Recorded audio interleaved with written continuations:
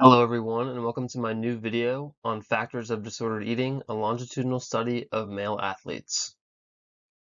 Here is the full citation for the study that I'll be going over today, and let's jump in. So first, a little bit of background on the study. This study is going to investigate the longitudinal influences of disordered eating, particularly the role of self-compassion and body satisfaction. And this is important because it's going to provide insight into how self-compassion and body satisfaction may play into disordered eating symptomology. From previous videos I have done, we know that disordered eating is a problem with athletes, both male and female. However, the authors point out that much of the research on potential risk factors for developing disordered eating has been cross-sectional in nature, and thus causal inferences cannot be drawn. One variable that may be a protective factor against disordered eating is body satisfaction. Research has shown that the more satisfied male athletes were with their bodies, the less they showed signs of disordered eating. A psychological variable that may influence body satisfaction is self-compassion. We've also touched on this a while back, but as a refresher, self-compassion is the extent to which one shows kindness and care towards the self, recognizes that all humans are imperfect, and is able to deal with one's thoughts in a mindful manner. Self-compassion has been shown to have a positive effect on body satisfaction and indirectly on disordered eating, but most research in this topic has only revealed results for females. Thus, this study aims to extend the research to see if self-compassion is also an effective tool for male athletes as it relates to disordered eating. Moving on to the current study, the most important part of this study's methodology is that it is longitudinal in nature. This allows us to see more causal effects, as opposed to the other studies previously mentioned that were just cross-sectional. There were two collection points for data in this study, time 1 around April to May, and time 2 around August to September.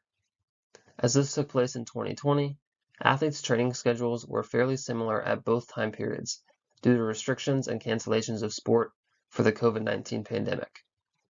Over 450 male athletes, most competing at the Division I level, filled out measures at both time points related to self-compassion, body satisfaction, and disordered eating.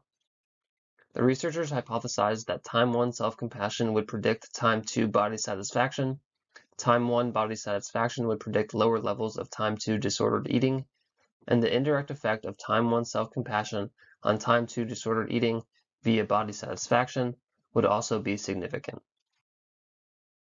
So let's take a look at the results. Using structural equation modeling, the researchers modeled the relationship between time 1 and time 2 variables.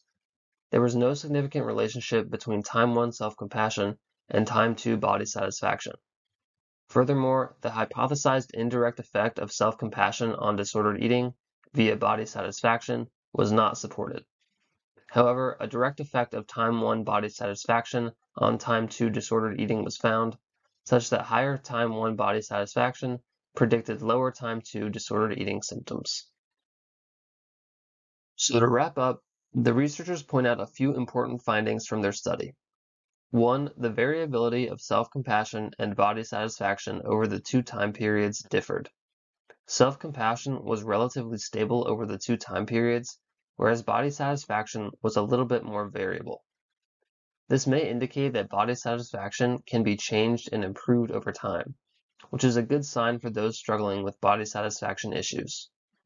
Next, the authors touch on the finding that self-compassion was not predictive of body satisfaction nor disordered eating, contrary to hypothesis. They again bring up studies that seem to indicate a relationship between self-compassion and these constructs, but only in women. This is surprising considering men generally have higher self-compassion than women. The authors suggest that self-compassion may impact men and women, or other subgroups, through different pathways, and more research should be done to investigate this. Moving on to the finding that body satisfaction predicted disordered eating, the longitudinal nature of this study revealed that body satisfaction may be more than just a correlate to disordered eating, it may be a risk factor.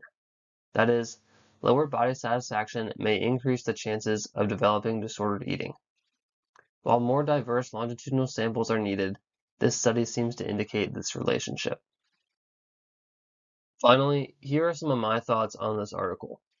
First, I thought it was interesting how the researchers measured body satisfaction, taking into account things such as muscularity. In a previous video on body dissatisfaction, I, along with the authors of that study, mentioned how muscularity may play a bigger role for male body image than thinness or other body image constructs that are typically measured. So it was cool to see this study take muscularity into account. Finally, I keep running into structural equation modeling. I'm somewhat familiar with this data analysis technique, as I looked into it when helping to write a book chapter last summer, but I still don't think I really understand the ins and outs of it. So I look forward to getting more insight into this technique in more advanced stats courses. Thank you all again for watching, and I'll see you tomorrow in the next video.